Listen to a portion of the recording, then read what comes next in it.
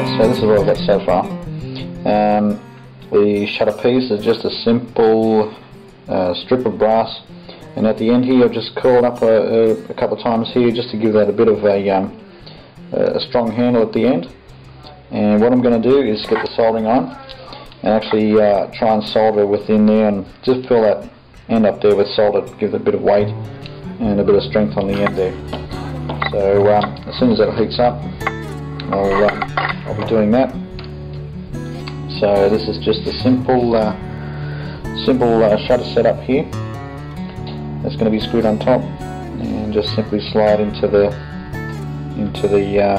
placement there. And when we make an exposure, we just pull it out, expose the hole, and then push it back in into exposure.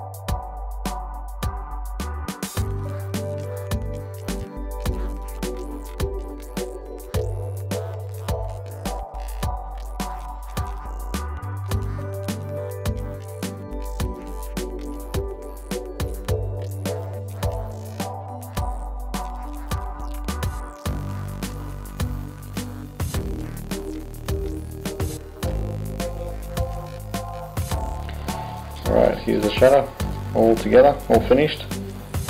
Open the shutter up, light comes through the hole, close it up, no more light.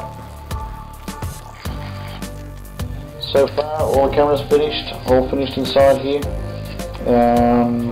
Now what I'm going to be doing is just getting a little bit of black silicone and actually just sealing inside the camera here on each one of these joints. So I want to make sure, I just want to double sure that we're not going to get any light leaks coming in through this part down here. Now I'm pretty sure that we won't, but you know, once I seal this front plate on, I want to make sure that that's not going to happen. So after I do that, next step, the shutter mechanism is all finished now.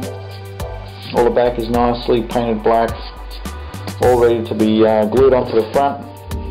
And once we glue it, that's it. That'll be permanent then. And our camera will be basically finished. We'll be able to use it. And the next step, of course, is to finish it off with a nice stain, nice lacquer on the outside of the wood here. Last part, and just putting a black sort of vinyl insert on the back there. And yep, and that's our camera. It's all finished. So not long now.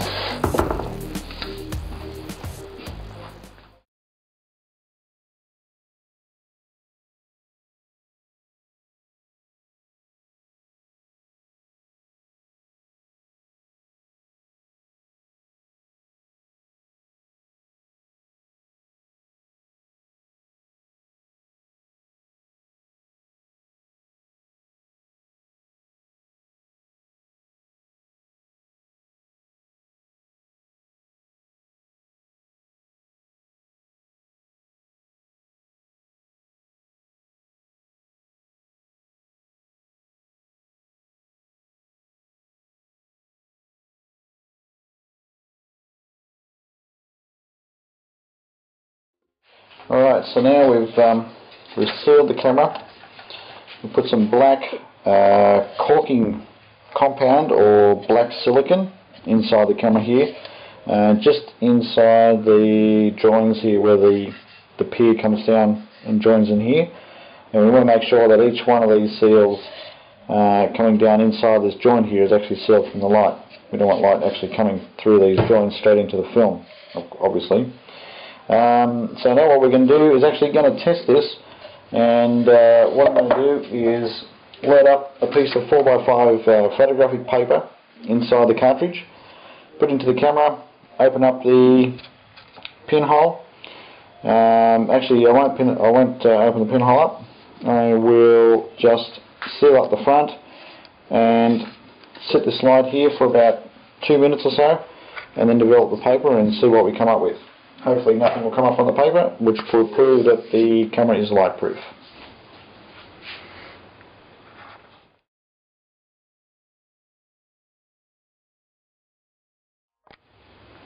Alright, the next step here now is I'm going to get a little piece of this square length of wood here. Now this can be any size really, it can be smaller than this, it doesn't matter really. What I'm going to do is build a bit of an inner frame here for our front plate to fit into. And this will save any sort of silicone and glue and all that sort of thing. I'm going to glue these pieces in and then glue that straight into it, and that's it. And this will stop any light leaks getting through the edge of the top plate.